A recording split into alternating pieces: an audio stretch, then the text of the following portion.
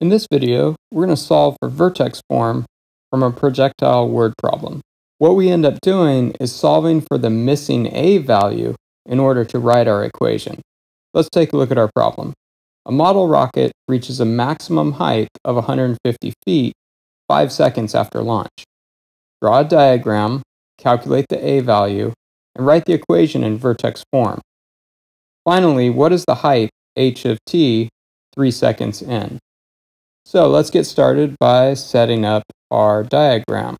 Got our axes, we'll label h of t for the height and t for the time in seconds. We'll draw an upside down parabola. And now we can go ahead and label our vertex, which would be at 150.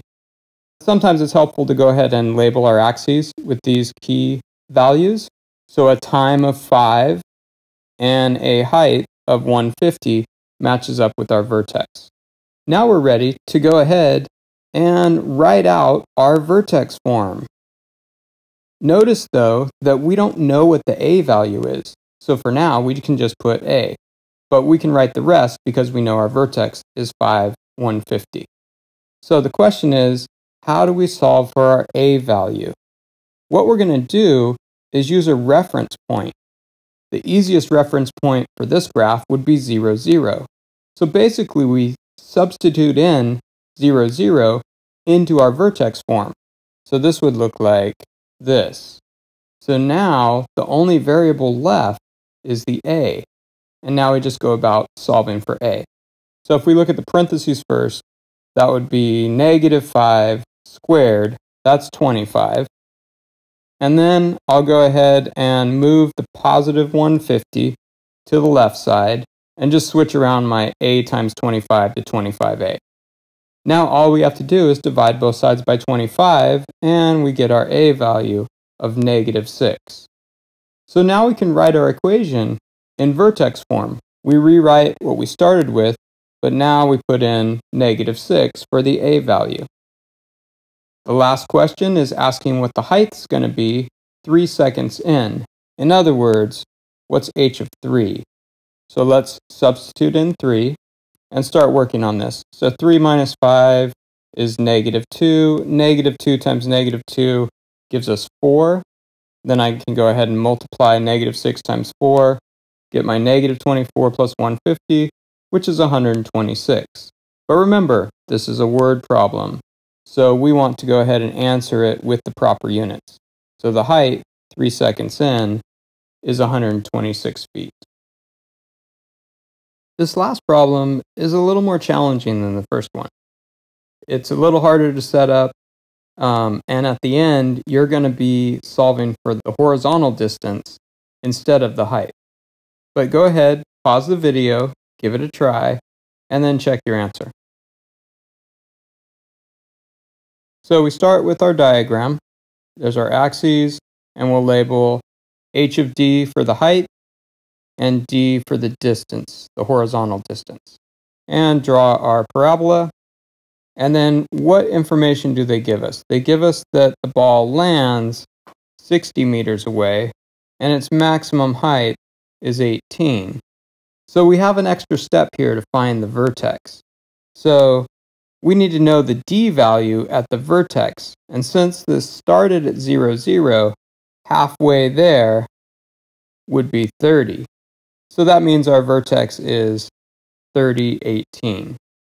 Now we can go ahead and set up our equation, and we are missing our a value again. So let's go ahead and use our reference point of 0, 0. We'll plug that in. And now we can go about solving for a. So 0 minus 30 is -30. -30 squared would give us 900. And then we're going to move that positive 18 to the other side, where it becomes -18.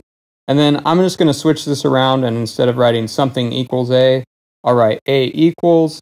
We got to divide by 900. So we get -18 over 900. We can go ahead and reduce this, divide them both by 9, and get -2 over 100, and we could divide by 2 and have -1 over 50. You could also write this as a decimal, and it would be 0.02 or -200. It's up to you depending on the problem. Next up, we're going to solve for the horizontal distance given the height of 16. So this time we have 16 equals the -1/50th, and we're missing the d value inside the parentheses. So this will be solved a little differently than the last one. First, we'll subtract 18 from both sides. That gives us -2. And now we want to get rid of our -1/50th. Remember, multiplying by 1/50 is the same as dividing by 50. So the opposite would be multiply. So we'll multiply the right side by -50, and we have to do the same to the left side. That leaves us with this. And now we're going to take the square root of both sides, and we're left with plus or minus 10 equals d minus 30. Move that -30 to the other side, and there's your answer. There's actually two answers, which kind of makes sense. If you look at the parabola, there's actually two places where it will reach a height of 16 meters. So one of our answers would be 30 plus 10. That would give us 40 meters. And if we go 30 minus 10, we get 20 meters. So that'll do it. That is how we can solve for vertex form from projectile word problems by calculating our A value. The key is substituting in a reference point, and 0, 0, if it's part of your graph, is usually the easiest one.